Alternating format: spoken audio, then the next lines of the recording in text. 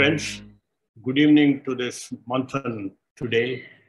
And we are privileged to have Sumeru Roy Chaudhury and Akhil Bakshi talking to us on the life of Netaji Subhash Chandra Bose. More important, to talk about his mysterious, what they think is mysterious about the air crash in Taiwan. We are deeply privileged to have Dr. Anita Pfaff, Netaji's daughter, who lives in Germany. And we thank you for being part of today's event.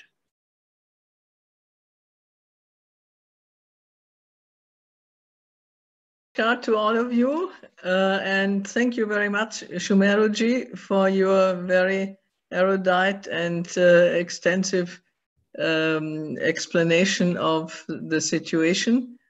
I concur with you on practically everything that you said.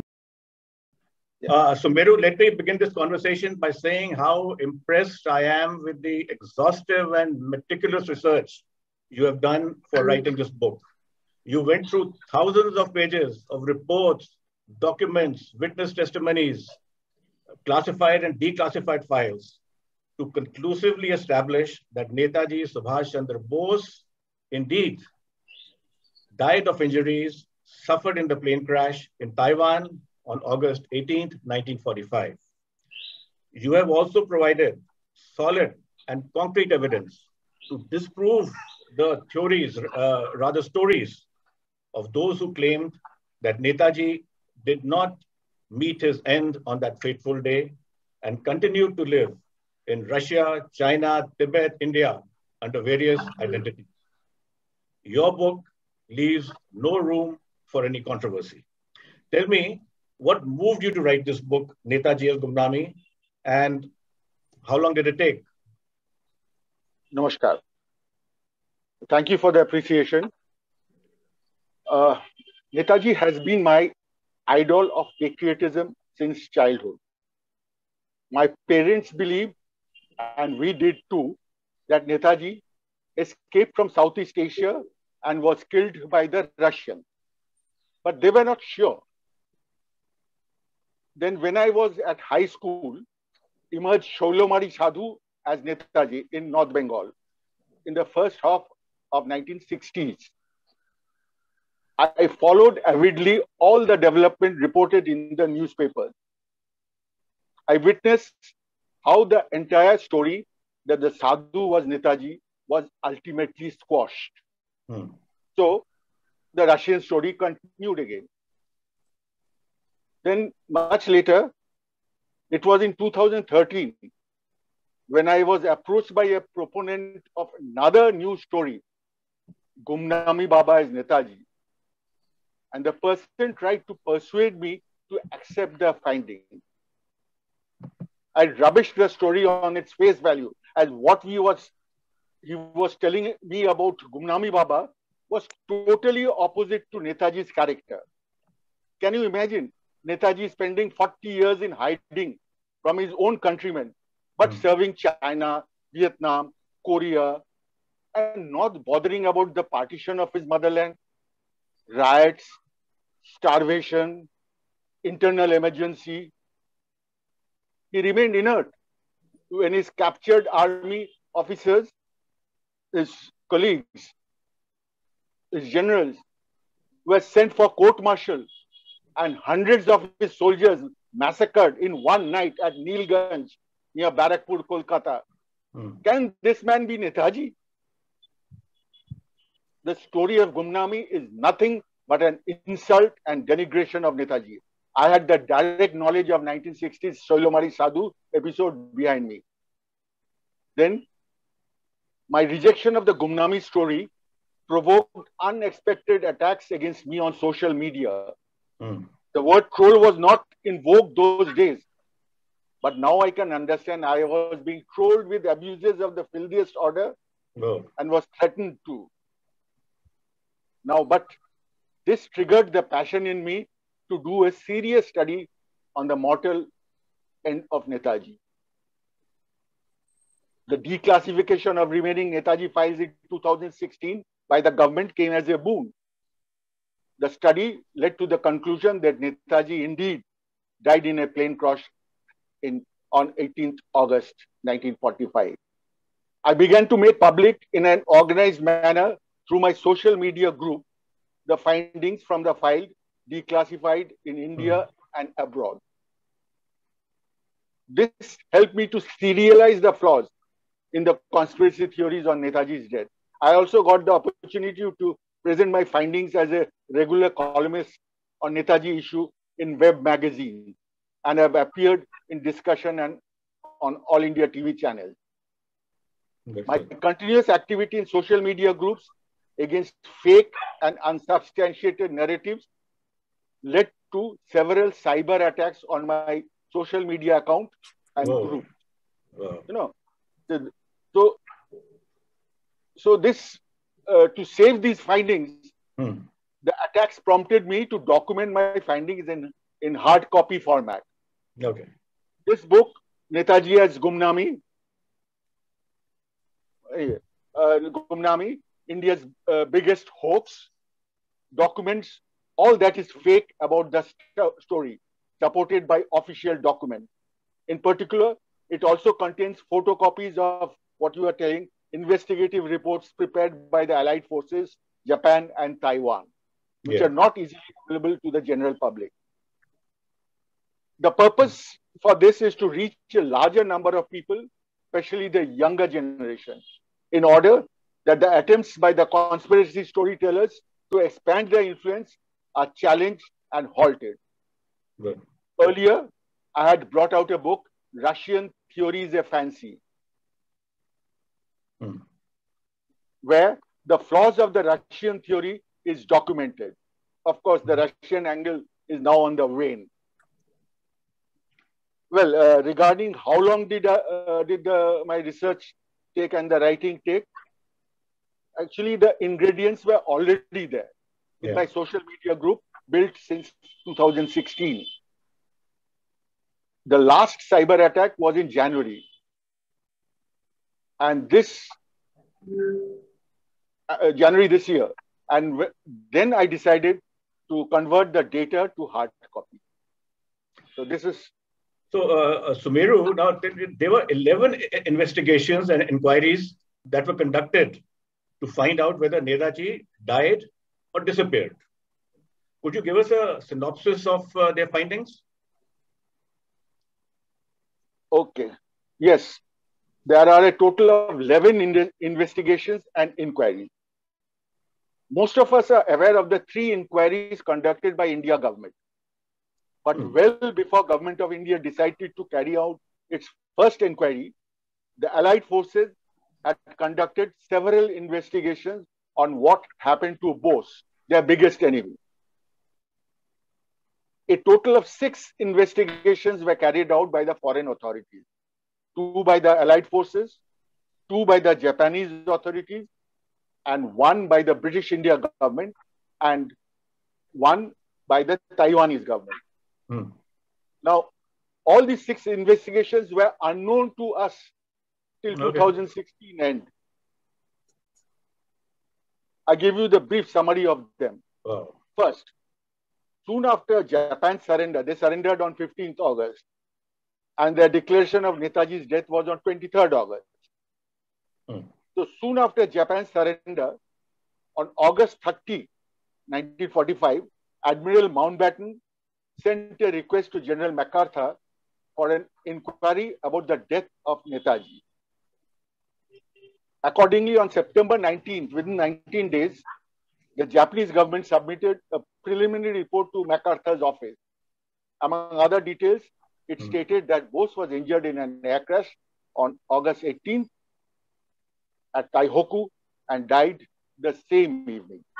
This was the first report, which came by September 19th. We didn't know all these things till 2016. No. The next was the British India government's investigation. In the same month, that is September 45, the British India government sent 2 superintendents of police, Finney and Davis, assisted by 2 Indian inspectors, H.K. Roy and K.P. Dey, to Bangkok, Saigon, and Taihoku to find out Bose. They interrogated the in charge of the Saigon airport, the military officers at Taihoku airport, and the chief medical officer of the military hospital at Taihoku. At Bangkok, they retrieved a telegram dated August 20th, 45, sent from the chief of the staff of Japan's Southern Army to Hikari Kekan. Hikari Kekan is the body set up to liaise between the Japanese government and the Azad Hind government. So they recovered a telegram which carried the message of the plane crash and Netaji's death.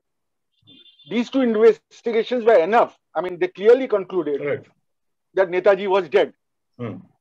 But rumors continued in India that he was alive and would return. And the popular support for the INA veterans unnerved the British.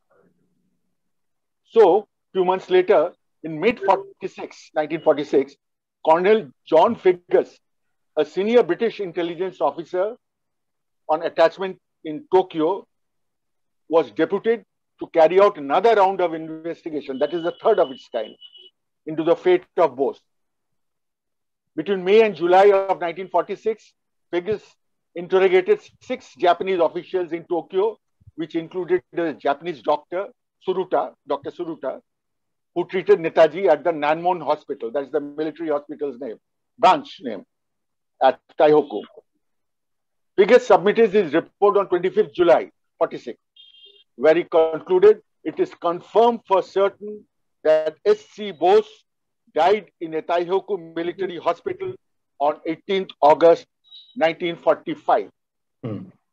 Then comes the fourth investigation. Near about the same time, Captain Alfred Turner of the War Crimes Liaison Section of Taiwan interrogated the CMO of the Nanmon Hospital, Dr. Yoshimi, who was then imprisoned at the Stanley Jail in Hong Kong. His testimony was recorded in October 1946, which confirmed Netaji's death on the night of 18th. These are the 4 investigations conducted within a year of 1945. So the Allied forces were certain that Netaji was no more. They gave up the chase for Netaji also due to this. Then much later, in 1955, India government decided to conduct an inquiry on Netaji's death or disappearance, as you may call it. So India sought Japan's permission to conduct an inquiry on their soil.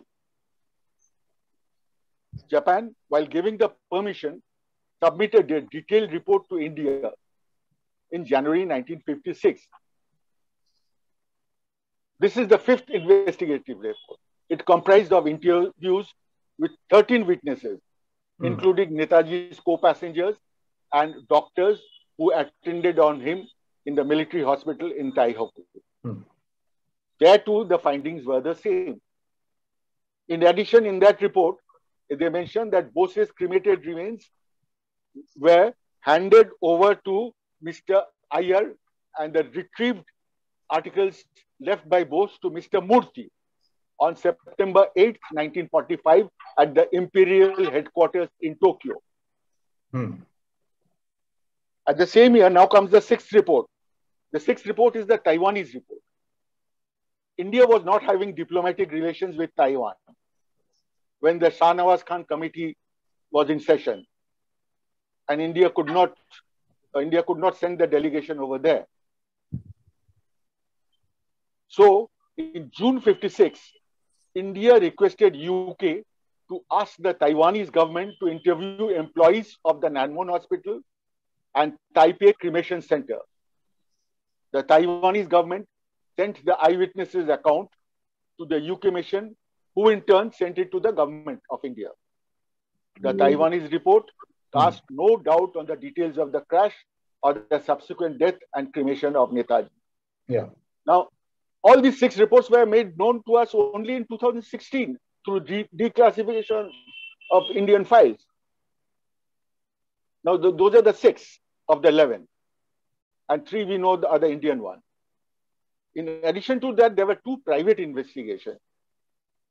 The first Indian investigation was conducted by Harin Shah, a war correspondent of Bombay's Free Press Journal. Shah visited Taihoku in September 1946 and later published his findings in his book, Verdict from Formosa, The Gallant End of Netaji Subhash Chandra Bose. Among many other evidences, he recorded the testimony of the nurse at the Nanmount Hospital. Her account matched with that recorded of Figgis in July 46. The nurse took Shah to the ward and the bed where she said Bose had passed away. As readers we like sensational news. Yeah.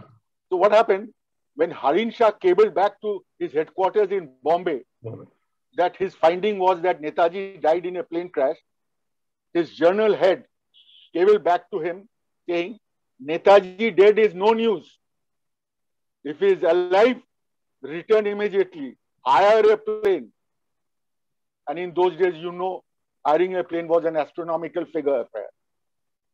The journal was prepared to spend any amount if Shah could come back with a sensational story that Netaji is alive.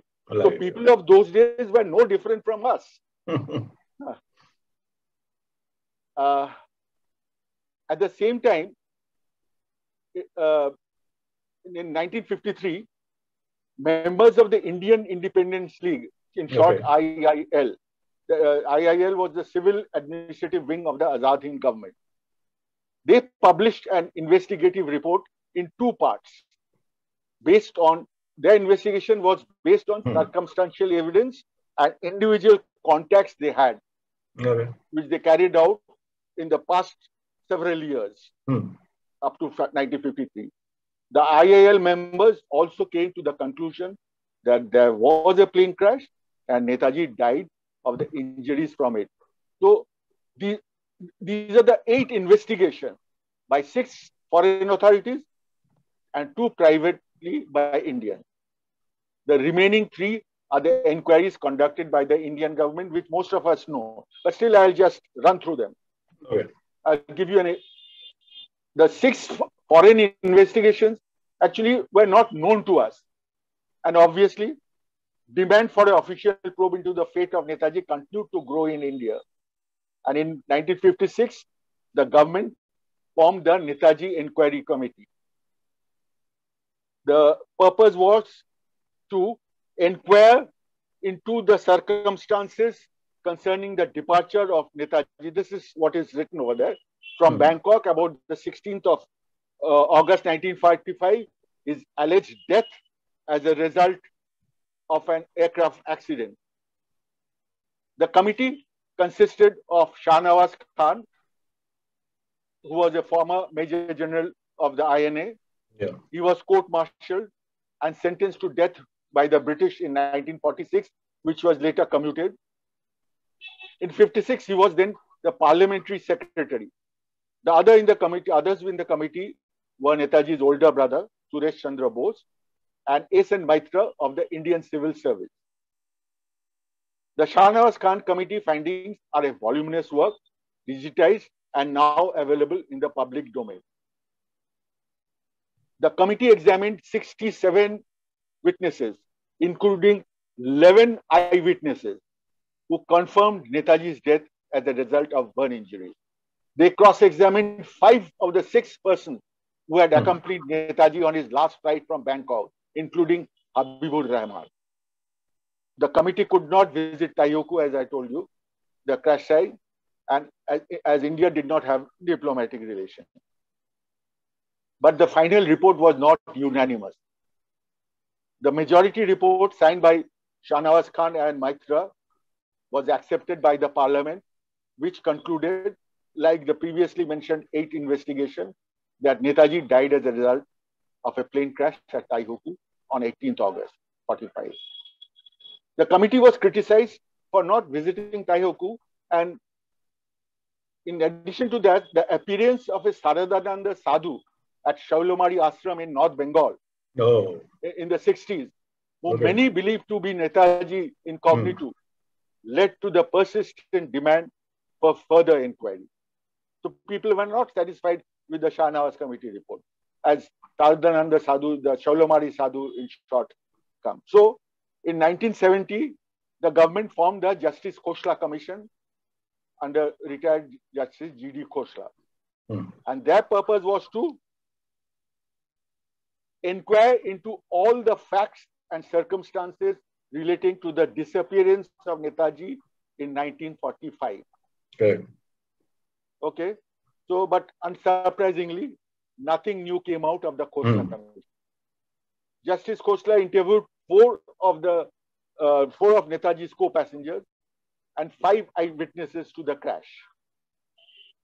Over a period of 4 years, the commission continued.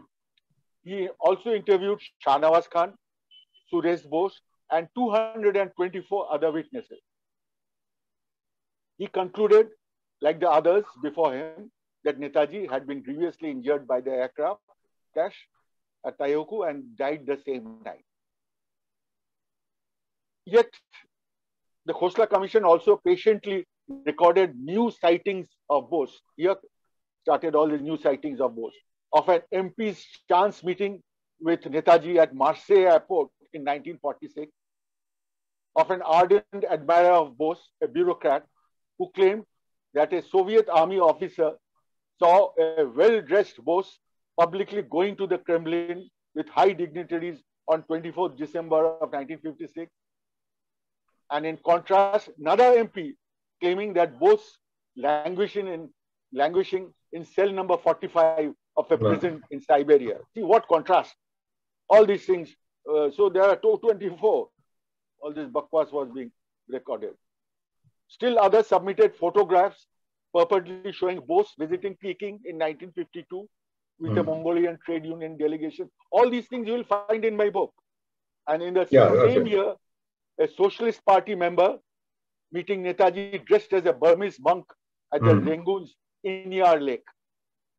As story upon fantastic story piled up, Justice Mukherjee rightly wondered to what extent fantasy and perversion of truth can proceed. Now, coming to the 11th of the inquiries. Even after these direct inquiries by government, many Indians could not accept their findings. So in 1999, more than half a century after the incident, government appointed a third commission led by retired Justice Manoj Mukherjee to find out whether Subhash Chandra Bose is dead or alive. Number 2, if he is dead, whether he died in the plane crash. Number 3, whether the ashes at Renkoji are of Netaji's. Number 4, whether he has died in any other manner at any other place, when and how. And the 5th one, if he is alive, his whereabouts. This commission interviewed 131 persons, but only 1 in Japan. No. You know, yet, but 20 from Faizabad, another 7 from Lucknow and Kanpur. So these figures somewhat give away the intention. Okay. The commission concluded that Netaji did not die in plane crash. Therefore, the ashes of Netaji at the Renkoji temple cannot be of Netaji. But Justice Mukherjee could not answer the main purpose of the inquiry. That is, if not in plane crash, how else, when and where Netaji died? He couldn't answer that. Thus, government rejected the Mukherjee Commission report after 2 days of discussion in both houses of parliament in May and July 2006, where 13 MPs from 12 different parties participated. Yet, many people wrongly propagate that the Mukherjee Commission was rejected. Mukherjee Commission was rejected by the government without assigning any reason. What a lie they spread. This propaganda, to what extent is mischievous, you can now understand. Besides, many of Mukherjee's findings were based on flawed assumptions. If time permits, I can give you the details of his flawed assumptions later. All right. Okay. Let me just get back to the Shahnawaz Commission of 1956, which you said was, one of the first government-appointed committees to investigate about the rumors about Netaji being alive. Now, this commission, as you said, concluded that Netaji had indeed died as a result of the plane crash. Now, you also mentioned that one of the three members of this committee was Netaji's elder brother, S.C. Bose, right? Yeah. But tell me, Mr. Bose, he signed the draft report, which concluded, that Netaji had died. But later, he changes his mind and refuses to sign the final report. Why did he change his mind?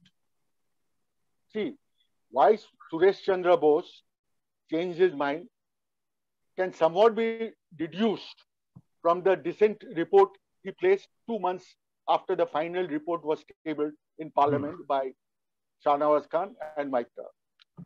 But before that, we need to be aware of the facts.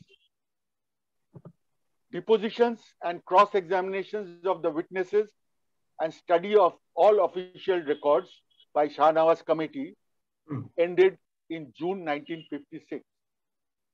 That is, by June 1956, the inquiry was over. And on conclusion of the inquiry, the committee prepared a 3-page draft report, which you just mentioned. The committee prepared a 3-page draft report titled Principal Points Agreed To. And what were the principal points they agreed to? One was, there had been an air crash at Taihoku on 18th August 45, in which Netaji met his death, that he was cremated there, and the ashes lying in the Renkoji temple in Tokyo are held. All three members of the committee, including Suresh Chandra Bose, signed this draft report on 2nd July 56. I think if it can be shown that that draft report where Suresh Chandra Bose signed the principal points of agreement, if that can be shown. Otherwise, so you got it. He had signed the principal points of agreement. Yeah. But strangely, soon after signing the draft report, Suresh Bose took a different view and did not sign the final report. The final report signed by Khan and Maitra was submitted on 3rd August, and the parliament accepted the majority decision in September. Now, Suresh Bose, after signing the draft report and without examining any other person or going through any new document, prepared a dissent report, which he submitted on 9th October. All right. Okay. The dissent report was placed in the parliament in November. That too was placed in the parliament. Many say it was not placed. That is also a wrong propaganda. The dissent report had two broad features. One is allegation and two is contradiction in the deposition. So what are the allegations? He makes allegations and charges of impropriety against various people, mainly Jawaharlal Nehru, Shahnawaz Khan, and to some lesser extent, his committee colleague, S.N. Maitra. Then the Chief Minister of West Bengal, Dr. B.C. Roy. Then bureaucrats T.N. Kaul and S.K. Roy. He then questions, in this dissent report, he questions the composition of the committee. He participated, but then he questions the composition of the committee. So these things, when it hits our eye, I mean, he alleged that Shahnawaz was unscrupulous and biased. He uses this word. He complains harassment, obstruction, and pressure on him regarding his accommodation in Delhi. And these are the allegations, a personal thing. And the second, on the contradictions, he details out mainly 4 contradictions in the deposition that, according to him, goes to prove that there was no air crash. What are those 4 contradictions? That is, one is the height from which the plane fell. According to him, as 7 witnesses gave different heights from which the plane fell, he concluded that there was no takeoff, thus no crash. The fact is that it was rather naive to ask such questions to the passengers. one should have some idea of the plane. They were in a bomber. These planes had no windows. They were all sitting on the ground. It had just the pilot's 180-degree window and the dorsal turret above. Except pilots, all passengers were squatting on the floor. There was no chance of the passengers seeing the outside to get an idea of the height. For example, in a conventional closed elevator, can you guess which floor you are at, 4th or 40th, unless you see the indicator? So it was pointless to consider the discrepancies mentioned by the passengers inside. Rather, the two ground engineers who were outside, their figures somehow were near about. Second was discrepancy, he said, is the type of vehicle that carried Netaji from airport to the hospital. Some of the witnesses reported that Netaji was taken in a lorry. Others say he was taken in a shidosha, a typical Japanese lorry used for starting aeroplane propellers. This discrepancy, he said, was unexpected from army men. Therefore, Suresh Bose says that this indicates that they were making up stories and thus crash never happened. The third discrepancy he points out is the time of death. Yes. The time narrated by different persons, the doctors, the nurses, the medical orderly, the interpreter, all give the death time from between 8 p.m. and 11 p.m. And this shows that the evidence is worthless, he concludes, and concocted to support the secret plan between the Japanese and Netaji to announce Netaji's death. But he gives no evidence of any secret plan.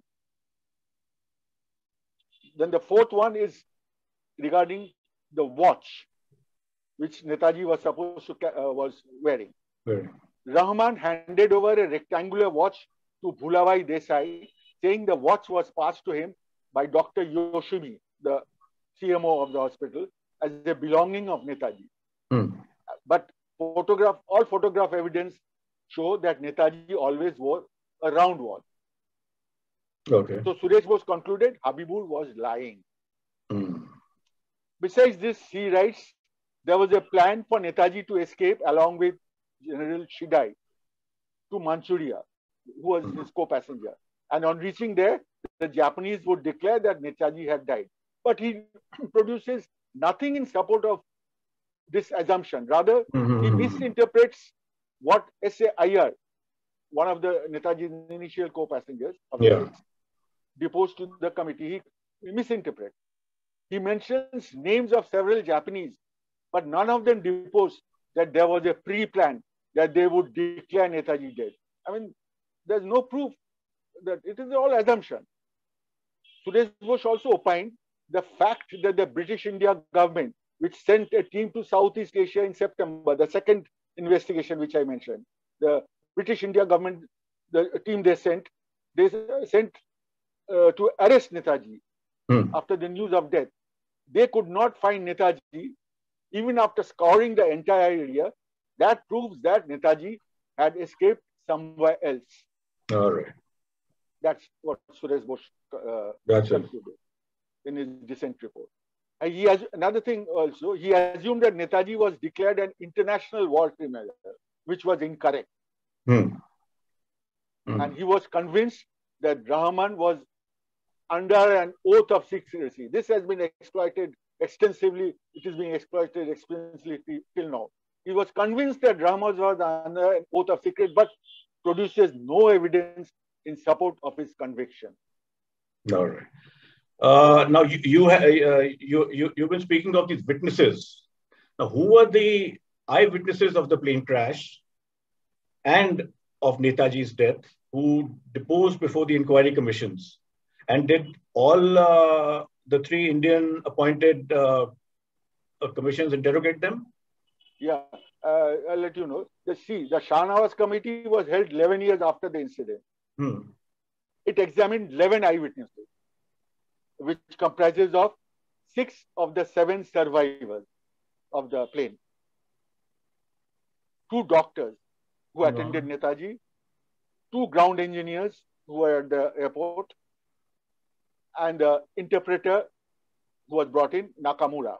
So these were the 11 eyewitnesses which Shah Nawaz committee could examine.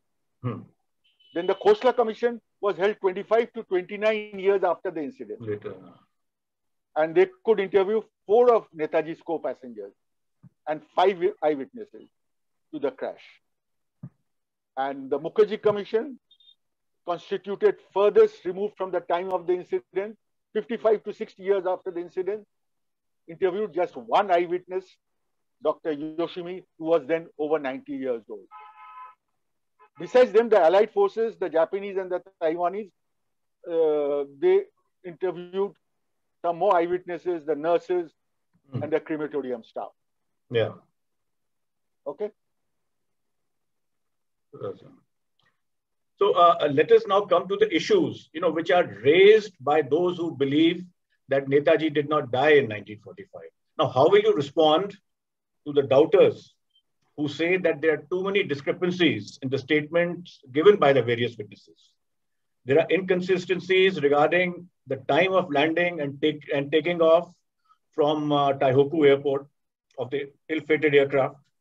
And there are discrepancies, as you said that Suresh Bose also mentioned, about the time of death. Why is that? There have, of course, been certain inconsistencies in the depositions of survivors of the crash and eyewitness. For example, who was sitting where in the plane? Were there 13 or 14 passengers in the plane? What was the precise arrival and departure time in Taihoku? What was the plane's height when the explosion occurred? At which precise time did Bose pass away? These, as you have mentioned together. Evidence under oath to Khan Committee was, as I told you, 11 years after the episode. Yeah. And the Khosla Commission, 25 to 29 years. The memories had faded. But these discrepancies do not falsify the story of the crash. They are due to the passage of time and the memory of witnesses becoming somewhat vague regarding matters of detail. But despite the inconsistencies, there was no disagreement whatsoever among the deponents on the fact of Bose meeting with the crash, dying at the military hospital, his cremation and the movement of his remains to Tokyo, and resting at Renkoji Temple. On the other hand, a completely consistent deposition by witnesses from different countries and different walks of life, and after so many years, would have meant a tutored and corrupted evidence.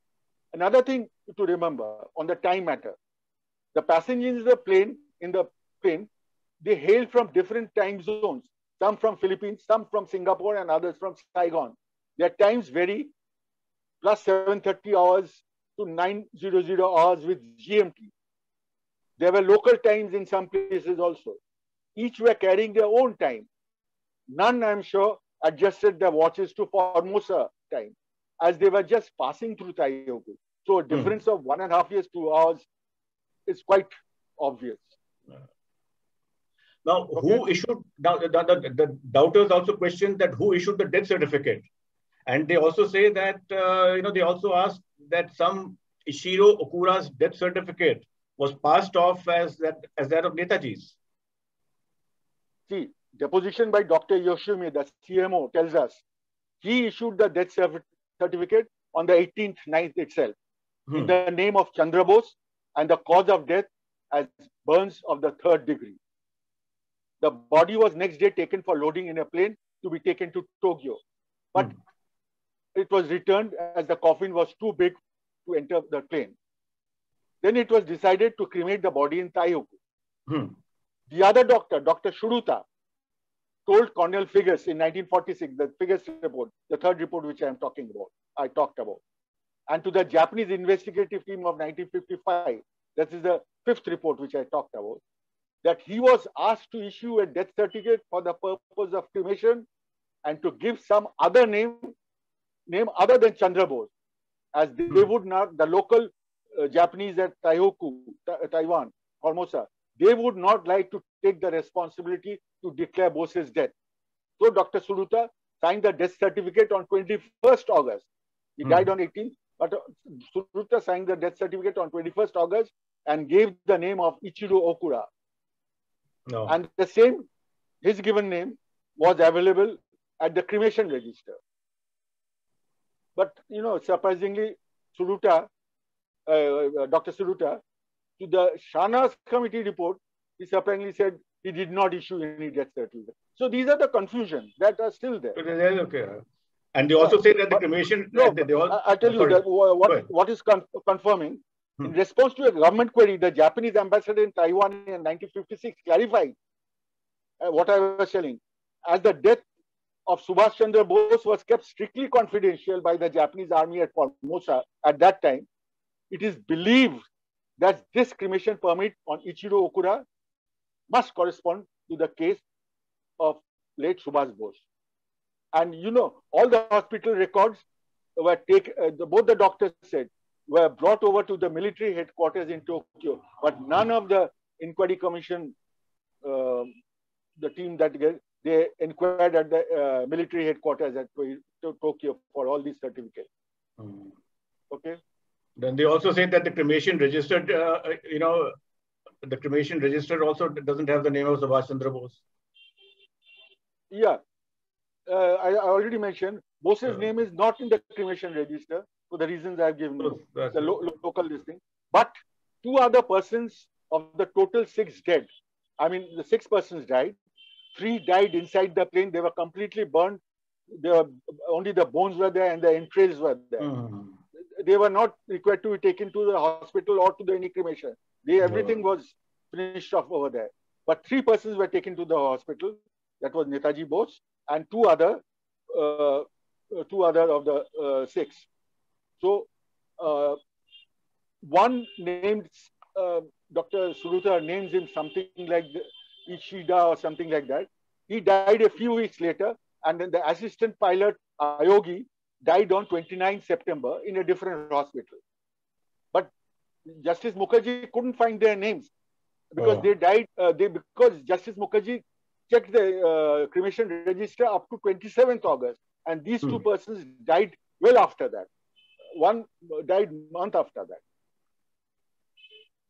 So from where do these doubters also, on what basis do they say that the CIA records until show that until 1964 Netaji was alive? Oh, that is incorrect. By 1946, the Allied forces were certain that Netaji is no more. CIA documents between 1946 and 48 on different categories, Indian radical left parties, notes on Sarat Chandra Bose, notes on forward bloc. Those things were declassified in 2000, the CIA record. Everywhere they refer Subhash Bose as the late leader. And the supposed CIA records of 1964 telling Netaji is alive is nothing but a twisted information. The Shoilomari Sadhu episode was at its peak at that time, in early 60s. And they just assimilated what was coming out from the Indian press. There was no findings from their side on the issue. The CIA records, if possible, we will show you, of 1948, 1946, that they refer Netaji as dead in Indochina in the autumn of 1945. Now, as you had mentioned about the Justice Mukherjee Commission, now this was constituted in 1999 when Netaji would have been 102 years old.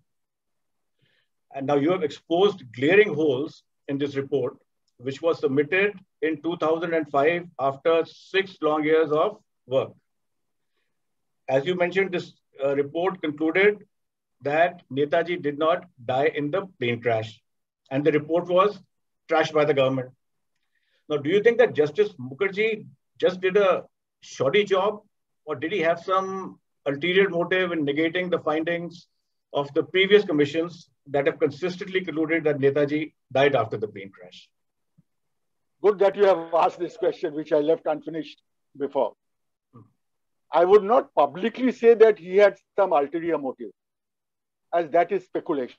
Okay. But I can confidently say he did a shoddy job. And there are a number of reasons, rather his drawbacks, for me to say. Some of them are detailed out in the action taken report submitted in the parliament before rejecting the report. If you have time, let me serialize the drawback. One is the Justice Mukherjee was, one I would say Justice Mukherjee was prudent enough to say, if really there was a plane crash, the news about the same would have been published in the then local daily. So he checked up Central Daily News, the name of the paper. Central Daily News, which carried no report on any plane crash at Taihoku in late August 1945. This was Justice Mukherjee's first big mistake. He assumed that the Central Daily News was a local daily of Taihoku in 1945. He never took into consideration that Central Daily News was Chiang Kai-shek's paper, an arch enemy of Japan. And so the paper was being published from mainland China, not from Taiwan. It became a local newspaper of Taiwan, Taipei, only in 1945 after Chiang Kai-shek was driven away to Taiwan. Justice Mukherjee referred to a wrong newspaper and failed to find evidence of the crash. This fundamental flaw led him towards further erroneous conclusion. Say, in 1956, the Harin Shah, journalist Harin Shah, which I talked about before, deposed to the Shahnaaz committee, sharing the names of two local dailies. The names are, I think, Taiwan Didi Shimpao and Taiwan Nichi Nichi Shingwai. Pardon me if my names are wrong. One was a Japanese newspaper, local newspaper of Taihoku, and the other was a Chinese newspaper, which had published news of Bose's death due to the plane crash. Shah and another Japanese witness also mentioned that a small obituary notice appeared in the paper. And the contents of those news are in the Shahnaaz committee report. This Shahnaaz committee report was available to Justice Mukherjee, yet he never examined these newspapers, not even mentioned about its existence in that report. The next one about the Justice Mukherjee's, that he is the same as Suresh Bose. He writes that as testified by Habibur Rahman to the Shahnaaz committee, the plane nosedived from a height of 12 to 14,000 feet. And if that is so, Habibur was bluffing, as 7 of the 13 passengers could not have survived if the plane had fallen from that height. But the fact is, Habibur never said anything like that to any committee ever. Rather, he had said that they were flying at 12 to 14,000 feet from Toren to Taihoku, the previous flight. Not after taking off from Taihoku. But Justice Mukherjee just cherry-picked this figure, 12 to 14,000 feet, and pasted it on the height of the nosediving plane, and accused Rahman, Bose's closest confidant, of making out a story. Then another legal thing. The Taiwanese minister informed in 2003 that Taiwan was under Japanese occupation in August 45, and the Japanese were there till 25th October of 45. While leaving the island, they took away most of the civil and military records. From the leftover records, they could find nothing that supports plane crash in August 45. So, to Justice Mukherjee, what happened? Absence of evidence of plane crash in limited records became an evidence of absence of plane crash. This is unpardonable. I mean, a legal person, I don't know what to say. The other thing is Justice Mukherjee summarized that Netaji's death was fake. The plan was engineered by the Japanese authority, the 2 doctors, Habibur Rahman and Iyer. But Mukherjee does not give any evidence how such plan was engineered beforehand amidst the post-war chaos when the actors were scattered in Tokyo, Taihoku and Saigon. So he makes official a conspiracy theory.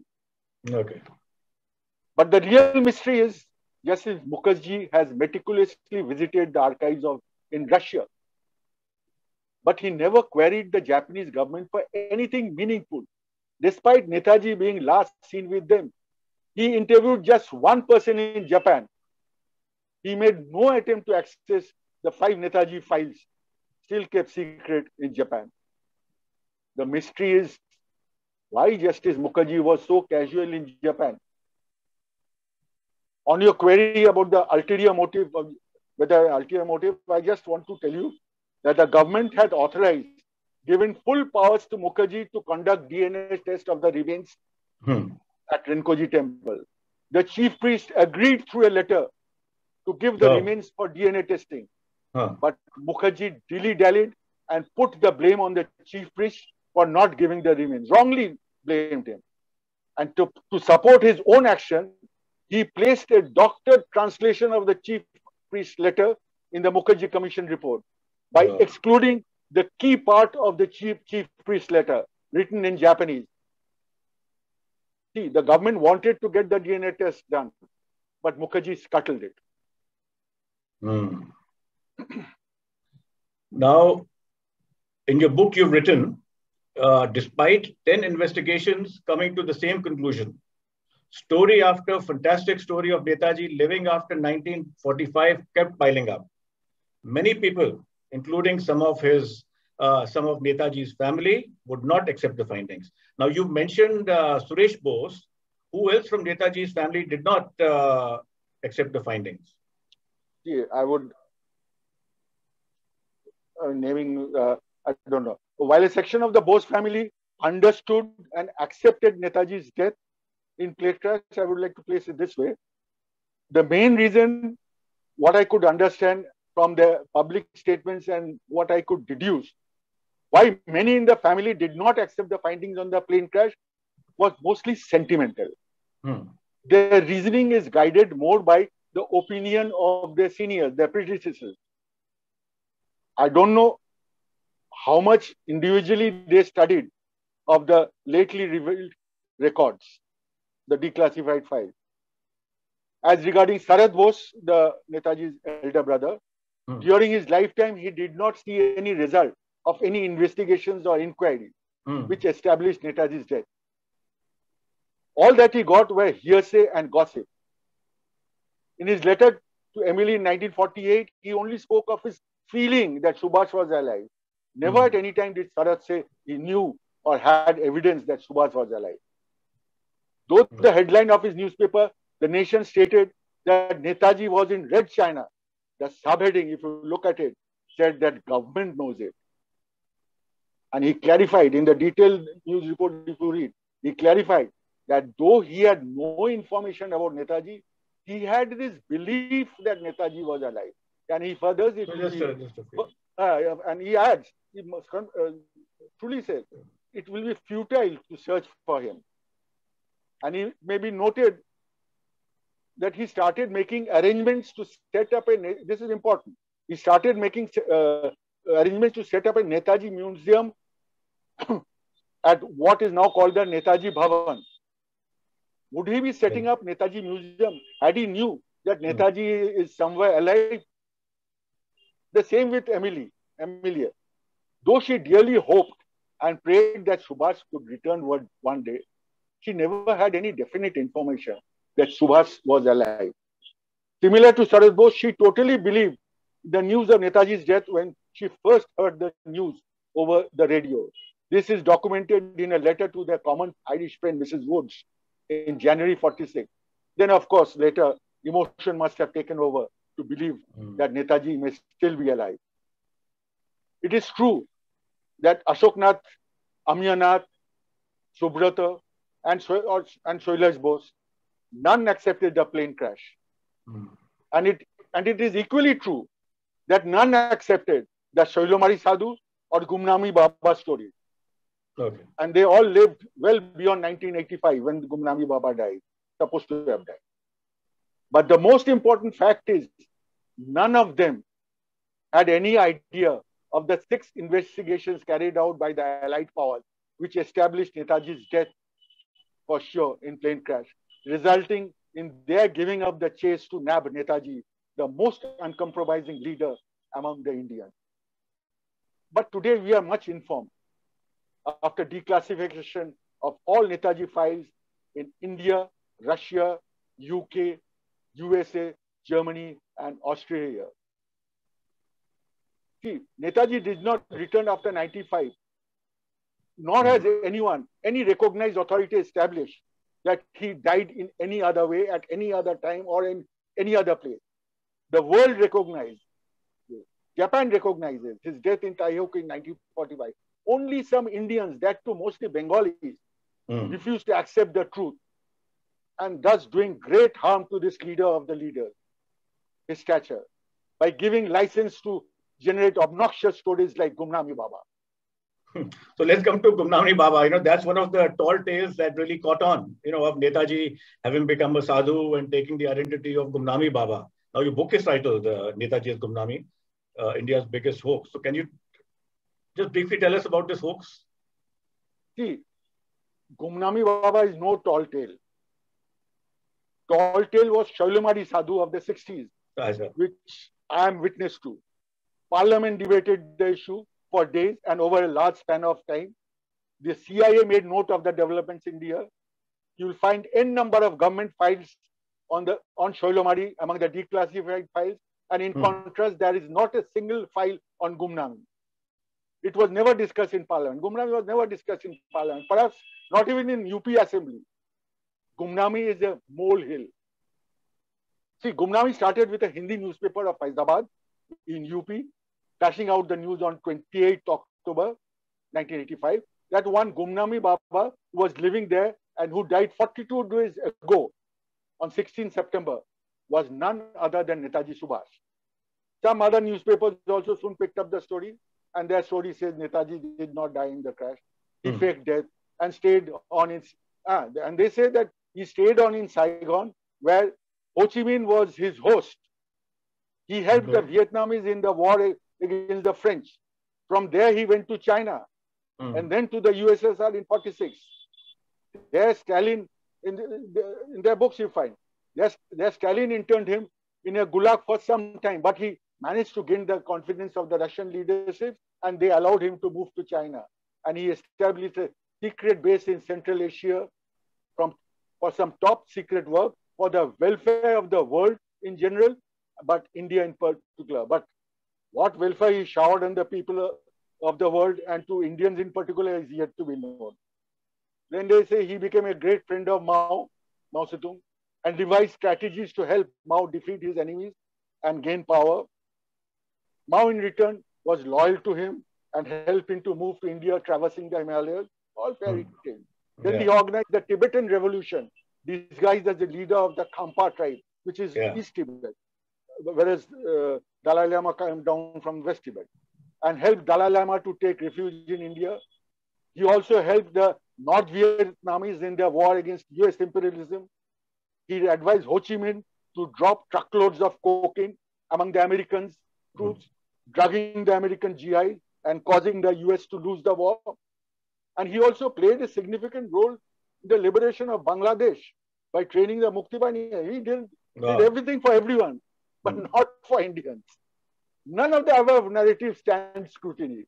There is no established evidence that Netaji escaped the plane crash. There is no evidence that he stayed with Ho Chi Minh or helped Vietnam in their wars against France or the US. Neither the Vietnamese history nor the US or French history records Netaji's or any such clandestine activity in Vietnam post-1945.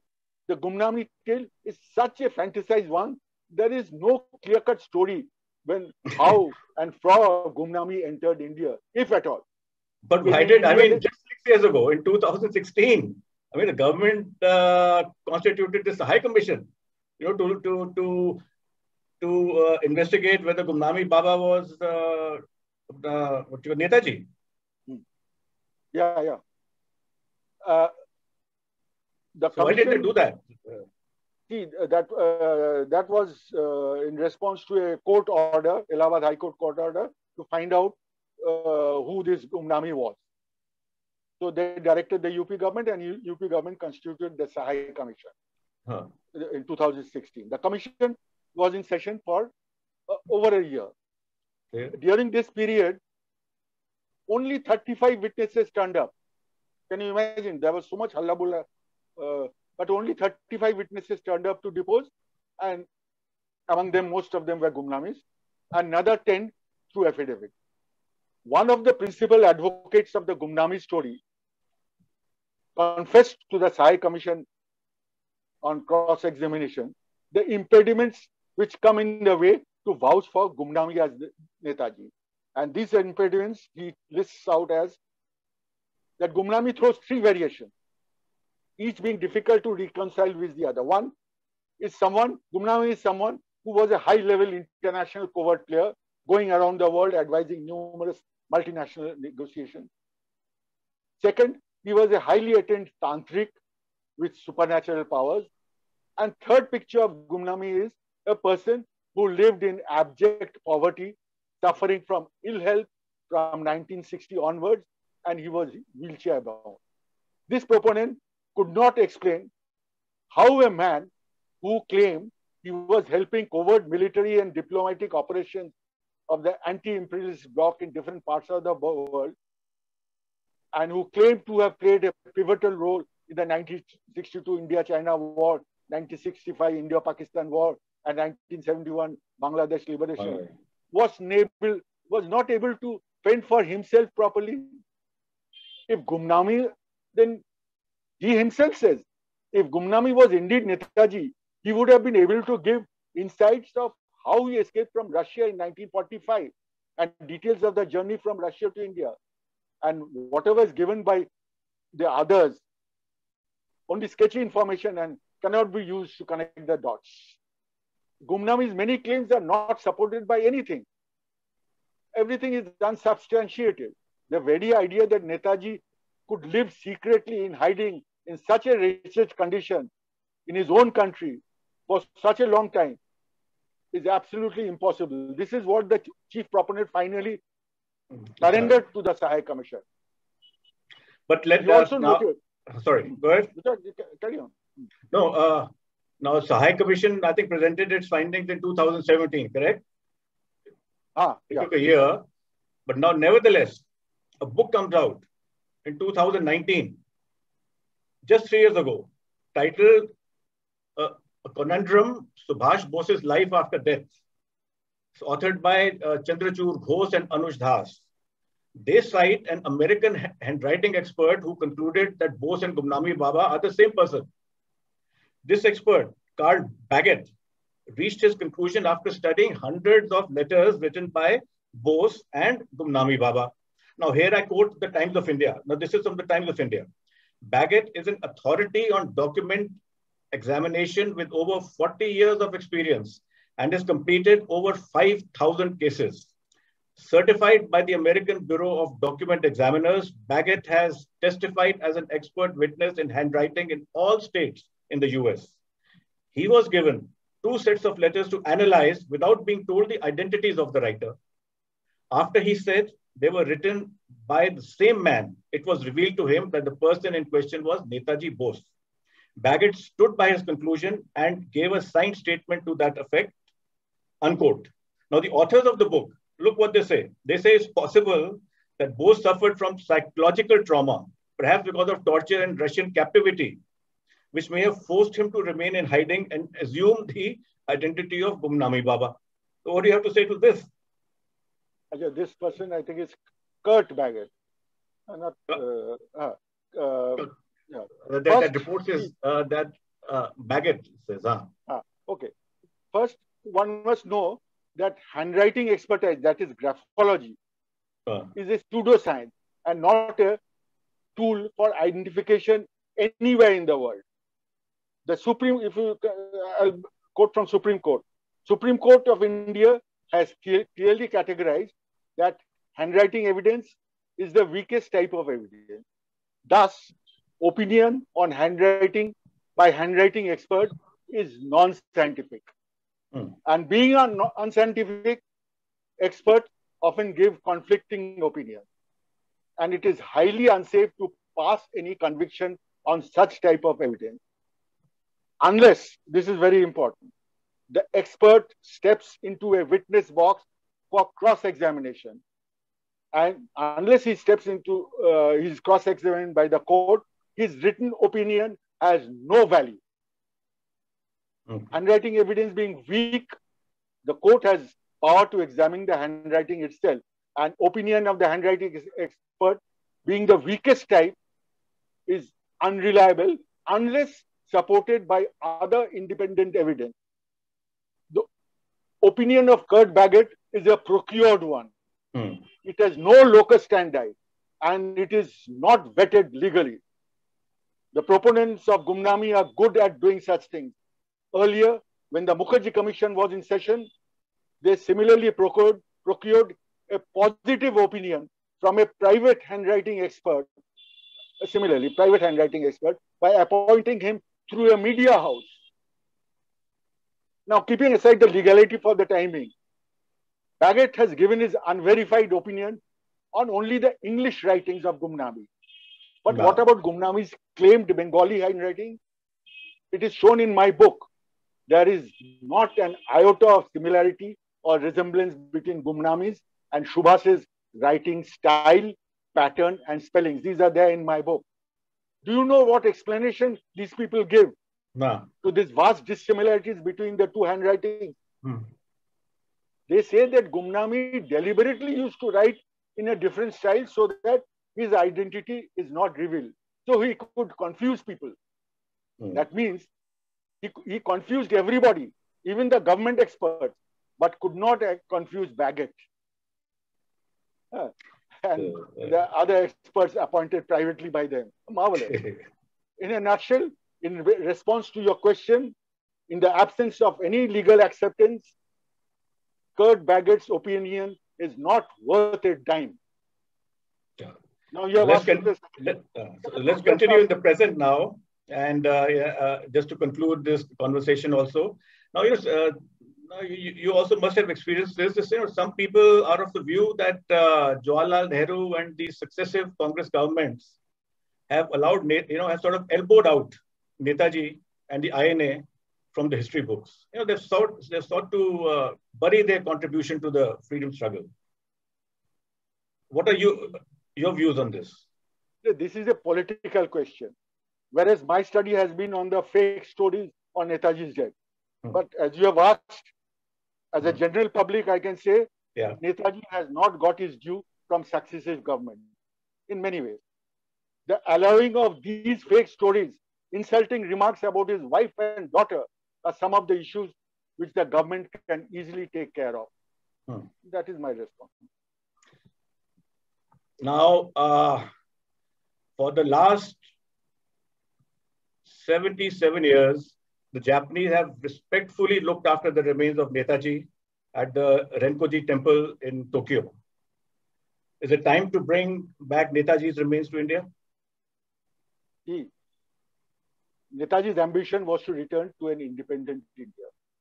Circumstances did not let it happen. The best way to honor his wishes in this 125th anniversary year is to bring his remains by 18th August to sort of repose on Indian soil. And India government can do it. If technically possible, a DNA test may be conducted. His daughter, Dr. Anita Puff, will thus get the opportunity to perform the pending rituals for the departed soul, and thereby she and we too can fulfill her father's dream of Delhi Chalo and complete his journey from Renkoji to Red Fort. Excellent, excellent. Thank you so much, Sumeru. To all of you, and thank you very much, Sumeru-ji, for your very erudite and extensive explanation of the situation. I concur with you on practically everything that you said. So I will not go into repeating anything of that sort. I would, if I'm permitted, like to make a few comments, not only regarding my own attitudes in relation to what Sumeru-ji told us. Number one is the fact that many of the investigations regarding my father's death became available much later. First of all, I think it's absolutely logical that Great Britain and the United States at the end of the Second World War tried to investigate the whereabouts of my father, since I think he was probably the most hated of the top leadership of the independence movement in Great Britain at the time. And it was certainly of some relevance what would have happened to him. I'm sure that Great Britain was relieved that he did die, because he would have been able to create some troubles for them. And on top of that, I think they would have landed themselves into a very difficult position if he had survived. How do they deal with him? Do they execute him after a court-martial, or what do they do? Do they create even more iconic hero by executing him and making him the sacrificial goat, so to say, in this whole game? They must have been quite relieved that he was dead, and I think if they had not been convinced that the reports were reliable, they would have continued to investigate and to do something about this.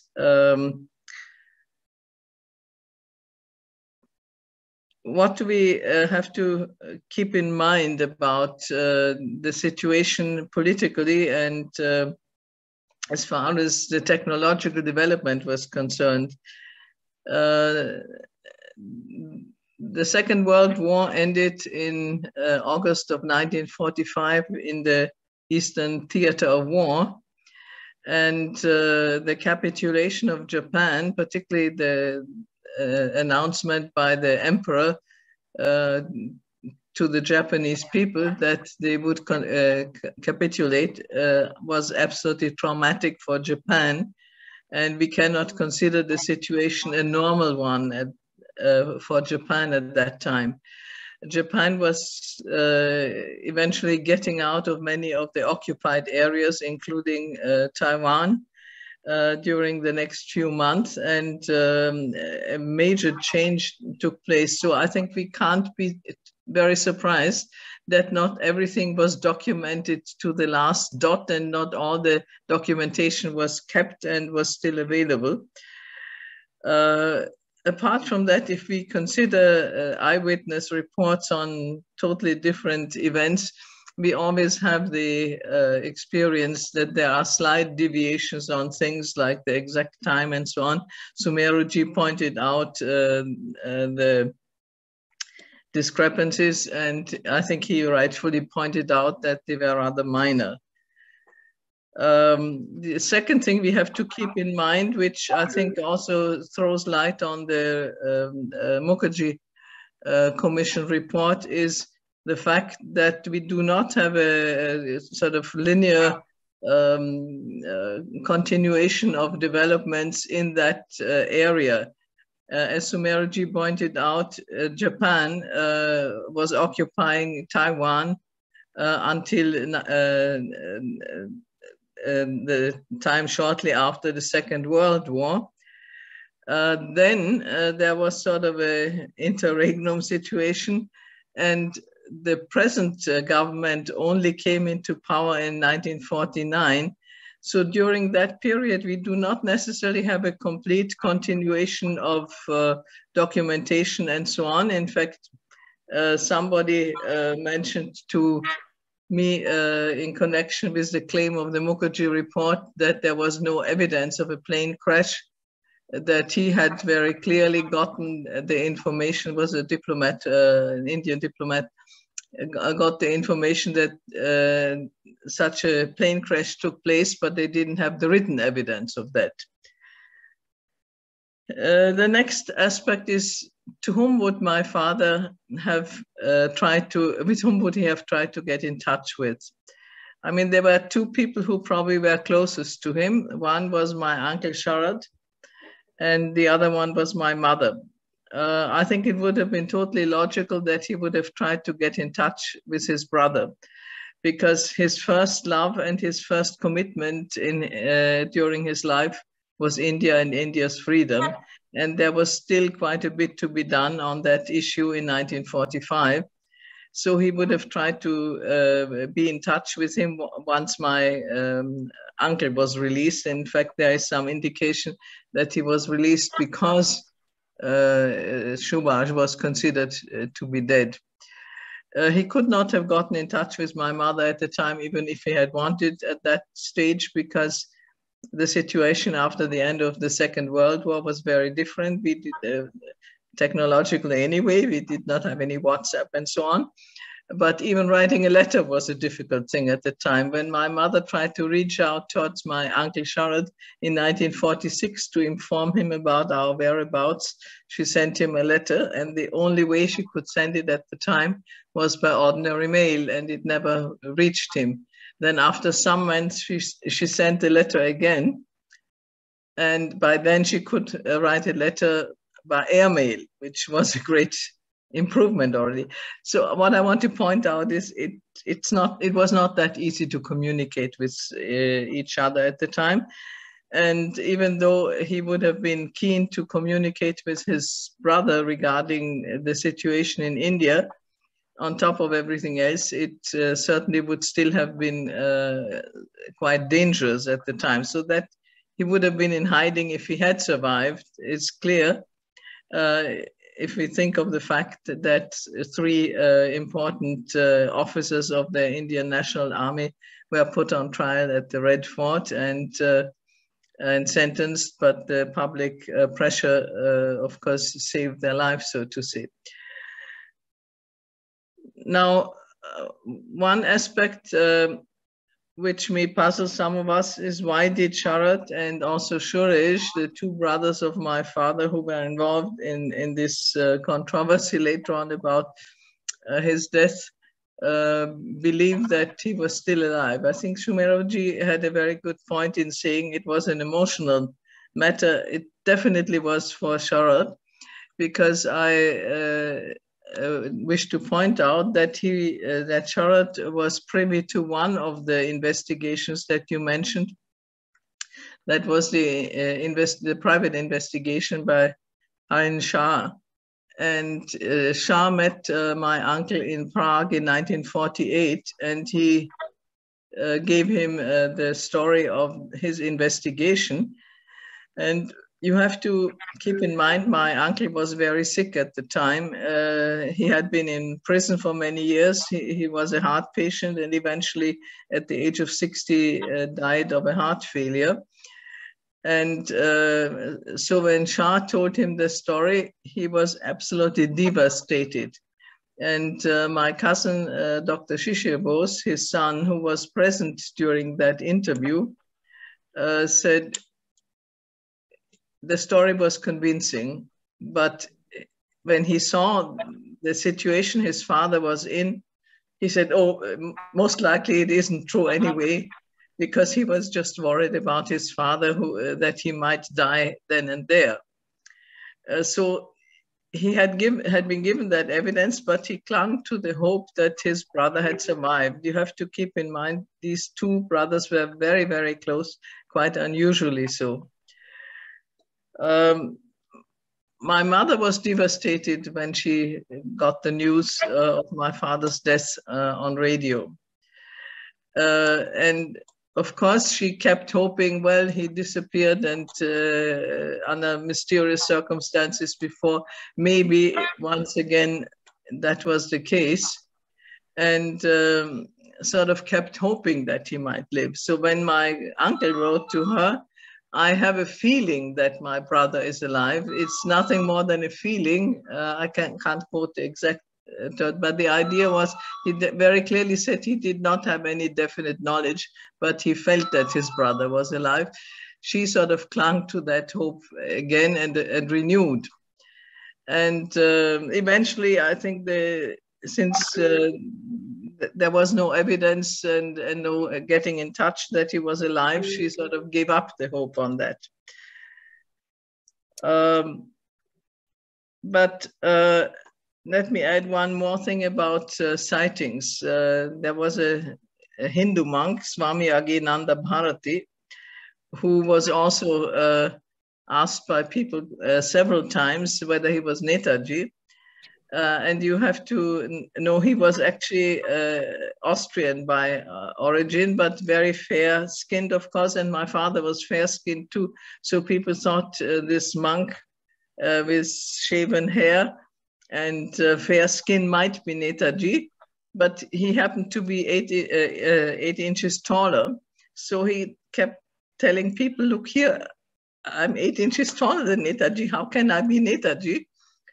And so some people would answer, oh, it would be no problem for Netaji to grow another 8 inches. This is just an anecdote to tell you how irrational people are regarding such situations. The evidence of the plane crash is, I think, overwhelming.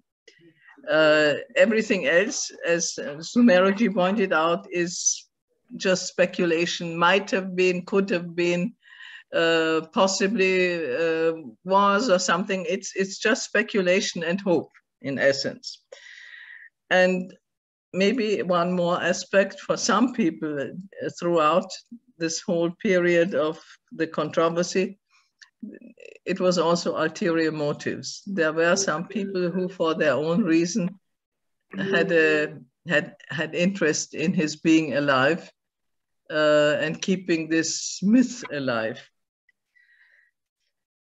So last thing, Justice Mukherjee, I don't understand why and how this could have happened. I imagine justice of his position and all that would be working carefully and really bound to tell the truth. But Sumeru pointed out there was a lot of shoddy work in that. One has to keep in mind, he also came to the conclusion Netaji was in Taihoku or Taiwan on the 18th of August, 1945. But he says there is no written evidence of the plane crash. And we don't know what happened to him. So this is a rather inconclusive thing, but the inconsistencies between the appendices to the and annexes to the report itself and the report are puzzling. I can't imagine why he, as a justice, knowingly would have assigned his name to a report which had clearly showed up to be inconsistent with the material the report was supposed to be based on. This is strange, let's put it that way. How did I come to terms with it? How do I come to terms with it now is maybe more important. I'm going to be 80 this year. So I can expect not to live out that many years to come. And I would like to have closure on that issue. And as you pointed out before, Cholo Dili was his slogan. And the dedication to his motherland was most important. So it was certainly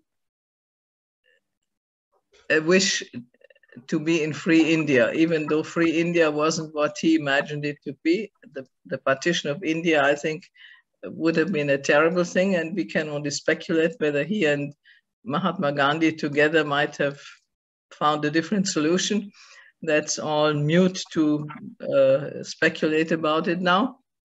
But at least I think in a symbolic way, it would be a justification if his remains could be brought back to India. And I think he has sacrificed so much, maybe even more than many of the other top leaders of the independence movement. So he certainly would deserve to come back home. Thank you very much. Jai Hind. There is an intriguing question by our good friend Ismat Mehdi. Maybe Anita can answer it. Netaji was given a trunk containing gold to enable him to carry his work further. Has any inquiry been convincingly made about the gold that Netaji was given? Not to my knowledge. Yeah. Possibly it was not so surprising that he was carrying gold, because the Indians in Southeast Asia had donated a lot of jewelry and so on. So for some reason, maybe for further political work, it was taken along, but I have no idea what happened to it. Sumeru maybe has investigated more about it. Yes, Sumeru. Actually, these were, as Dr. Anita has said, these were donated by the Indians in Southeast Asia. And he was very particular about keeping this treasure with him. So when he was leaving Bangkok on the 17th, he took 4 trunk loads of the jewelry and all this treasures with him. But finally, he could take only, he left 2 trunks in Saigon, and he could take only 2 trunks, 2 bags rather, 2 bags full of treasures with him. So the treasures weighed roughly, what I had assessed from various sources, what they had, the treasures, he was carrying, he started with some 70 odd kilogram of the treasure in 4 bags. Half of it he left at Saigon. We do not know what happened from Saigon, those half, that is 35 kg roughly. 35 kg, what happened to that, we do not know. And say another 35 he was carrying. But the plane met with the crash, and what could be recovered from the molten this thing and all mixed up stuff, which came back to India via Tokyo through the IIL Rammurthy, was only 11 kg. So what happened to this 35 minus 11? From this 35, you can say some got lost in the fire and got spoiled. So what happened to this between 35 minus 11 kg, that is also a mystery. That is not yet solved. One is this 35 kg that got missing from Saigon. Now, who were there at Saigon? That's another story. And 35 minus 11, how it got missed. So only 11 kg of the 70 odd kg came back to India. Great. Ram, you want to wind up? Yes. Thank you, everybody, for a fascinating discussion. This manthan has been very different. We normally have just 1 or 2 speakers. We've had 4 speakers giving us different insights into Netaji's death and his political legacy in a way. Thank you all for joining us.